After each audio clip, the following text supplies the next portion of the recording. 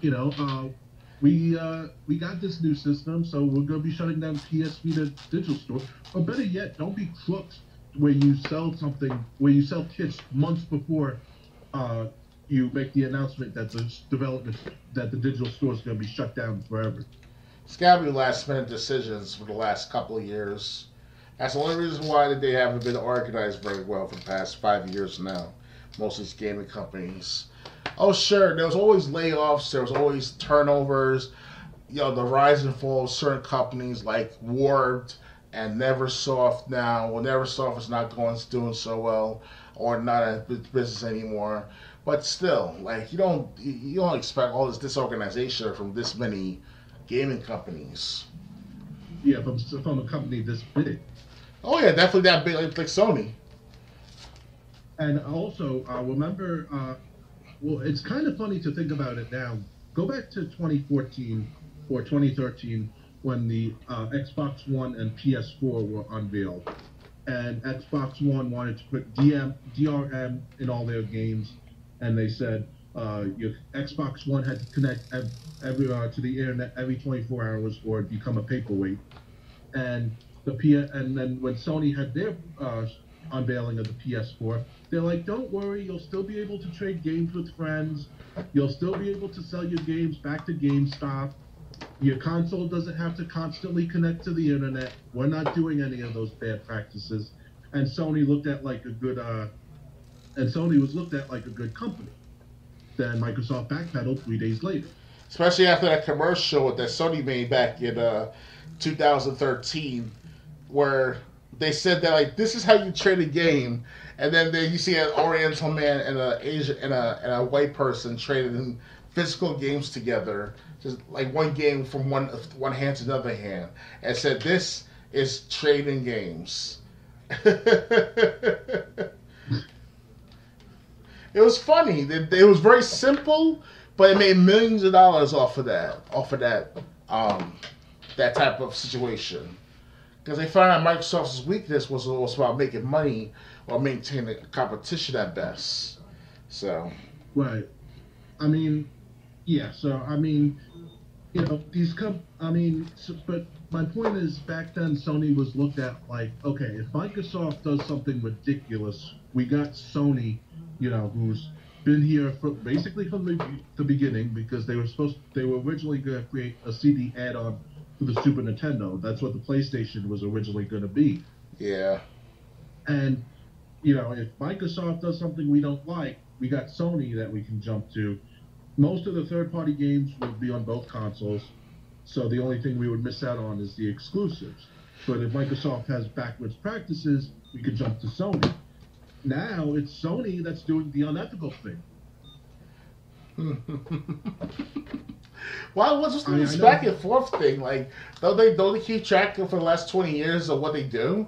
I mean, Major Nelson, he's the programmer of Xbox Live of the achievement system of Xbox Live altogether, and he's been with the company for almost 20 years, if not longer.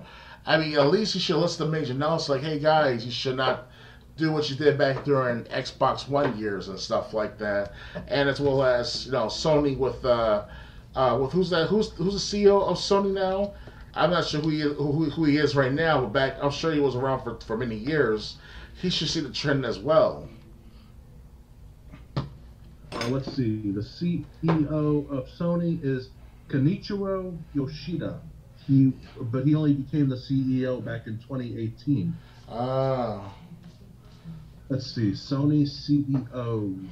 Let's see if I can find like a history of them. might have to go to Wikipedia for that Yeah, because Wikipedia shows all the lists of like leaders and politicians that took office of certain titles. right. Almost every Um, leader depends on what country, culture, uh, company, you name it. So. it doesn't have like the CEO history. Who was Sony CEO? Let's see, in 2000. Let's see if I can find that. Um, Ideo Nobuyuki, who served as chairman from 2000 to 2005, and CEO of 1999 to 2005 of Japanese electronics giant Sony Corporation. Mm-hmm. Okay, so who was the CEO in '06? Sir Howard Stringer, um, till 2012. Okay, 2013. Kaz Hyrie, um, until, and he stepped down in 2018 when this new guy came in. This Neil Manowitz.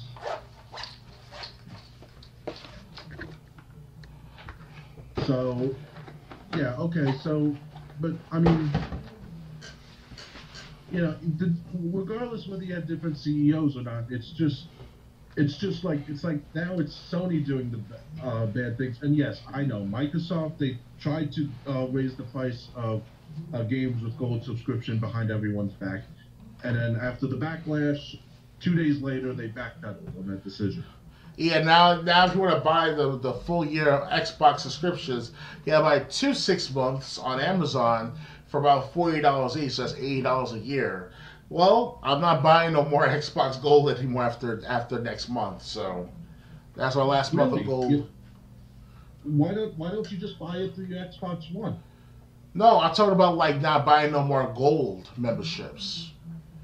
Yeah, I'm about to renew my gold membership. No, don't renew the Gold membership. Just don't buy no more. Send a message to I'm, Microsoft. There's still there's I'm still not. there's still games you can still play with your Xbox, but I'm saying you're not gonna buy. I'm not gonna. I personally myself, I'm not gonna buy no more Xbox Live Gold or Game Pass. I'm gonna stick with Well, the Halo. well, the thing is, I can still renew my. I actually got an email from Microsoft not too long ago, just saying that my membership is set to expire on May 5th, and on May 6th, I'm going to be charged another $60. Hey, what a coincidence! My membership is May 5th as well, the last day. Oh wow! What a But coincidence! they said on May 6th they're going to charge me $60 again, and I was thinking, why not? Why not? Why miss out on the 4 free games a month? Well, it's not free, James. You remember that, right? It's like basically you don't understand. There's not free games with Gold like they try to convince us the first couple of years of this program. Now for the last 3 4 years they've been calling it games with Gold. So as long as they have a Gold membership, they can play these games. You're renting them eternally until you still pay it, until everything shuts down, whatever the case may be. So that's why, Yeah. and I was convinced by Enjoy Gaming, my protege, not protege, but my confidant when it comes to gaming. Like he actually explains to me the concept behind what Go Games of Gold is supposed to be like, and that's why what console gamers don't understand, which is you and I, James. We don't understand that we're being gypped all the time. But How are we but for being gypped? PC gamers like my confidant, if you want to call him that, he actually knows what's going on. He's not playing that game anymore. How are we being gypped? So what did he tell you exactly? Well, okay, obviously we're paying a monthly membership to a yearly membership, depending upon how much you can afford. And why is that Right. we have to play online as console gamers, but the PC gamers are not? And there's a big trend of what he hears among the communities that people are questioning for the Master Chief Collection version of the Xbox, not Xbox One, but the PC version. People who go to PC from the console are questioning like, hey, why am I spending $80, $60, $50 a year on memberships, knowing that I go on PC and play how many games are very similar to the console, and it's all for free. And the only thing pay is like maybe like the skins and stuff like that, and new loot boxes. But with Xbox, it's like add on with the membership.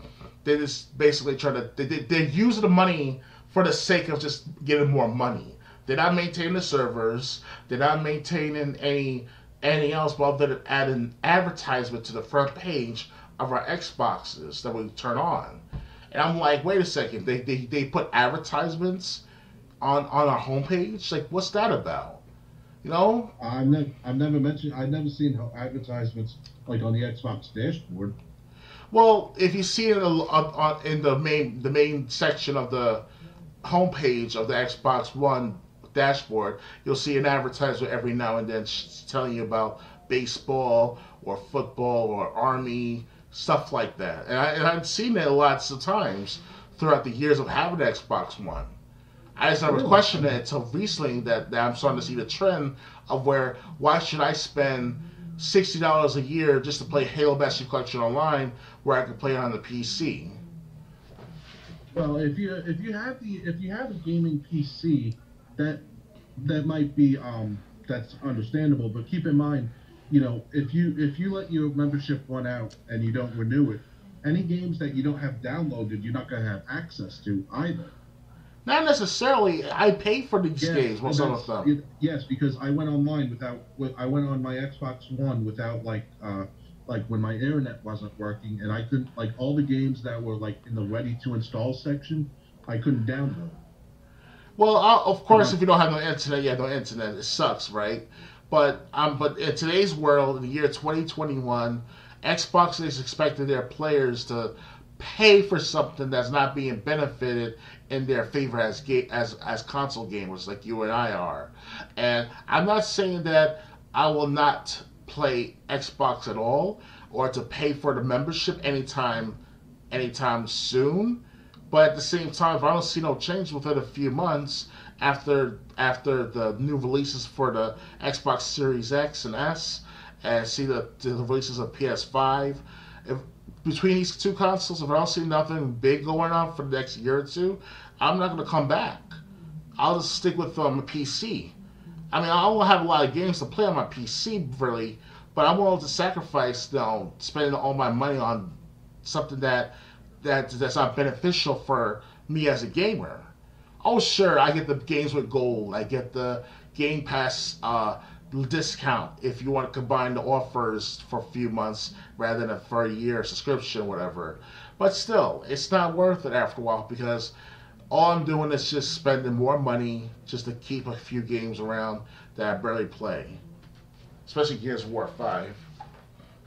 well, Gears of War 5 sucks, but that's beside the point. I'm just Yeah, I'm just saying, okay, these games are not free.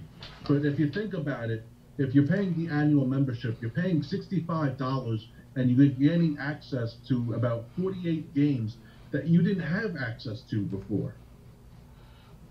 yes, but temporarily speaking, it depends on the game itself. For the last 2 3 years, what big title games were for free or games with gold, whatever the title is, for to get these games through the Xbox Gold membership? We haven't seen much. Oh, sure, there was the Adventure Time game. Then there was also the Ninja Gaiden game. I think it once was something like that. One Yeah, or Ninja Gaiden 3, Razor's Edge. And there's also another ninja game called Argamani. That's like a slow paced like stealth game made by an independent studio. That was a good game to play, but that's it. I mean, I can't think of nothing else out of all for the last 3 years of How about, how about Tom Clancy's The Division? I already have Division, the first one especially. I Yeah, bought but it. I'm I saying bought. that was from Games with Gold. Yeah, but I bought it 5 years ago. I bought it 5 years ago, bro. Well, why would you Okay. do that to your console gamers? Why is that you selling the Division One console bundle of the Elite console back in 2016, 2015 for about $400? Then all of a sudden you come back 3 4 years ago and selling it for free as games with gold, and you still have to pay for it if you don't have the if you want to keep playing it, and that's fine. But Right. if I have to stop, like I said, if I have to stop paying for games with gold to not play them, so be it. No big deal. But as Well, console, but as the PC gamer, they're smarter than us. They're seeing the bullshit. So they're not smarter. I mean, keep in mind, PC gaming can also be a lot more expensive than console gaming. not anymore. PC gaming. I mean, if you have like a really good gaming PC, expensive. Not necessarily anymore. It depends on how well you're knowledgeable with computers. Trust me, if you're not getting a even a gaming laptop can run you close to like $1,000, and that's like the bare minimum for gaming. And that's what I'm trying to tell this guy who's like in his 20s, early 20s. He's saying that like, oh, you can build your PC. And I told him not everyone's a computer genius like you. Not everyone Right. can assemble a PC game by themselves in a matter of time that's suitable. Oh, sure, I'll eventually learn how to make a computer one day from scratch, or build computers from different parts and means. But that's it. I'm not, and it's not everyone's going to do that. They're going to have some professional like Hewlett Packard, Dell, IBM to build that PC. And I understand where you're coming from, James. Don't get me wrong. I'm not trying to say that you're stupid and I'm stupid and we're both stupid and whatever the case may be. But it's just that the way he said it. If I could have him on at least one podcast, he's not big on exposing himself, but he's basically trying to tell me what I've been missing out for many years as a PC gamer. All right. Well, I mean, also keep in mind some offers that we've gotten from Gold. I don't have the dates in front of me, but I did turn on my Xbox One, like Assassin's Creed Syndicate. They had Battlefield One. Um, what else? Friday the 13th was eventually a game with gold.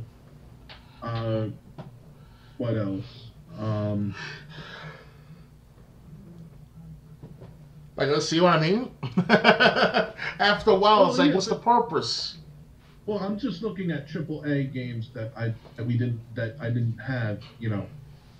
Like a couple of games like Friday the 13th, Gears of War 4. I did have physically, but then when they were available for Games with Gold, I installed them through Games with Gold and then sold off the physical copy. But they were good games. I mean, not all of them were slam dunks, but some of these games and some of the games that weren't uh triple A quality were good. Like what else? What's it like? Speedrunners was pretty good. Pick up and play game. Um, what else was pick up and play? You'll have to kill yourself over learning or memorizing what you want to get or not get. So Okay, well I just turned off my Xbox One, but yeah, I'm the only thing I'm thinking about is whether to pay for the additional 12 months now, and then so it's just out of the way, or to just wait till May and then let them recharge. I might just I pay want it. to cancel my subscription by next month by the days before May 5th. So Okay, but I'm still gonna be trying. I mean, at least you'll be able to get the April 16th games and the games that are available on May 1st. yeah, you're right. Also, is Xbox Live Gold required to play free to play games, like free play day games? As of late, recently, they finally let people play free to play on Xbox I'm not Live. talking. What? I'm not talking about free to play. I'm talking about free play days where you can download a game for a weekend. Um, let's see. Do free play days require Xbox Gold? Because I played some good games that Yeah, way. you have to have gold with One the of the free play perks, days. yeah, one of the perks is both Gold and Game Pass is free play days. Mm-hmm. Yeah, so if they have like a game available for a weekend, that's how I played Assassin's Creed. With Odyssey. Um, I played Just Cause 4. I played The Division 2. Mm-hmm. Um, all these games that I played, I would never have had the chance to play. And I really got to check Xbox Gold again, see what they're offering this weekend, if anything. Right. But yeah, so I mean, I'm going to be renewing my membership. I'm surprised you just don't want to renew yours. Well, I've been convinced. That's why, and I'm not trying to say that I'm following everyone's lead about PC gaming. It's just that I have so many. I've been accumulating a lot of PC game collections. Like I saw games on sale for like $3 here, $5 there. Like games like Little Nightmares, games like Error Become Human is free to play. Then there's also Tacoma, which I think I bought that. I bought that on Xbox. Yes, I could play that on that game without Xbox Gold, so that's a good thing. That type of stuff. So basically, it's a hit and miss. I might have to go back and forth. My PC is something I have now. It's not the best of the best PC to play games on. As long as I put at lower resolutions, lower shadows, low quality, for 30 frames per second at the most, I'll be fine. I can play like that. No big deal. I'm not big on huge graphics and stuff like that. Yes, it's part of it, but for the time being, until I get that better PC for my home office, you want to call like that. I live in my own room by myself, and the only thing I have is just the PC and the TV and the Xbox One S. So So you don't think, but you don't buy games digitally either, because keep in mind Xbox Gold also gives you discounts on different games that you wouldn't get otherwise. yeah, you're right. Most likely, I will hold off on Xbox for the time being for buying from there. I will admit that Okay. it's gonna be a very hard moment in my life to realize that not everything's Xbox. Because I kind of followed the Xbox trend for about 13 years now, and by next month it's gonna be 13 years in like 2 or 3 months. Well, yeah, but the thing is, I mean, it's not really a trend if you enjoy what you're playing. And when I had the choice between Sony and Microsoft, I chose Microsoft.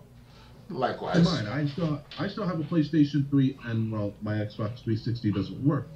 But I still have a PlayStation 3, so I could have easily went to PlayStation 4 instead. You're right. But but it was the exclusives, the first party exclusives, that drove me towards Microsoft.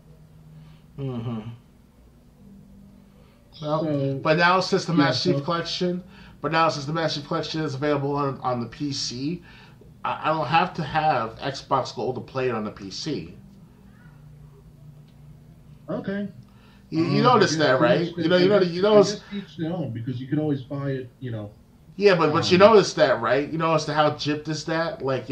You're telling me, you're telling us console players we can play for free on Xbox's Master Chief Collection on the PC for free. Like, wow, it changed the dynamics of what people want with Xbox Live. So did you download any of these so-called free games on your computer yet? yeah, so far I downloaded Injustice 1, Gods Among Us. That was for Okay. free. Then I also had the Sonic Adventure 2 game for about $3 4 I paid for. Little Nightmares I spent for less than $5. Then there's also Tacoma, which I think it was on sale for about $10. I should have bought that while it's still on sale. So Okay. and the only thing Well, left is the Master Chief Collection, and that's on sale for $20 until September. And until April 12th. okay. So I mean, I'm renewing my membership, Yeah, sure. maybe sometime this week or next week for another year. But then again, I don't play games on PC. The only games I play on PC are Total Extreme Wrestling. Okay. So, if I play something on Xbox One, which I definitely will when I'm letting this podcast publish later tonight, um, that'll be something. Plus, I watch YouTube all the time on my Xbox One, but that's actually you can do that without Xbox Live Gold. You can watch YouTube on your Xbox One, but you need an Xbox Live Gold subscription if you want to watch YouTube on your Xbox 360. Hmm. That's Interesting. weird. Technology is Okay, not. It's definitely not perfect. That's for certain. okay.